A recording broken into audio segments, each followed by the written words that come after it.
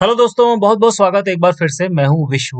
तो आज के इस वीडियो में हम लोग जानने वाले हैं कि गूगल स्प्रेडशीट में स्टूडेंट अटेंडेंस शीट कैसे बनाते हैं। देखिए, अगर आपको बहुत ज़्यादा गूगल स्प्रेडशीट नहीं भी आता है, यानी कि बहुत ज़्यादा उस पर एडिटिंग या फॉर्मेटिंग नहीं भी आती है, तो भी आप बना सकते हैं और एकदम प्रोफेशनल स्टूडेंट अटेंडेंस शीट आप बना पाएंगे और बहुत ही कम टाइम में। देखिए, इसके लिए हमें क्या करना है, लेफ्ट साइड में ये गूगल स्प्रेडशीट का जो हरे कलर का आइकन आपको यहाँ पे दिख रहा है, इस पे क्लिक कर दीजिए। तो जब आप इस पे क्लिक करेंगे तो कुछ ऐसा पेज आपके सामने ओपन होगा। यहाँ पे राइट साइड में आपको टेम्पलेट गैलरी मिलती है, ठीक है। इसके ड्रॉप डाउन पे क्लिक करिए। अच्छा, एक चीज ध्यान रखिएगा कि इसके लिए आपका कंप्यूटर जो है वो इंटरनेट से कनेक्ट होना चाहिए, ठीक है।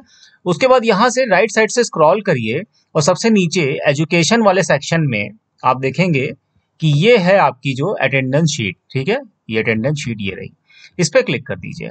तो जब आप इस पे क्लिक करेंगे तो ये गूगल स्प्रेडशीट के पेज पर एकदम बनी बनाई आ जाएगी। अब आपको यहाँ से स्टूडेंट नेम, क्लास नेम या जो भी डिटेल वगैरह यहाँ पर है, जो भी आप चेंज करना चाहें, बस आप चेंज करिए और ये अटेंडेंस शीट आपकी देखिए ये तैयार हो गई यहाँ पे।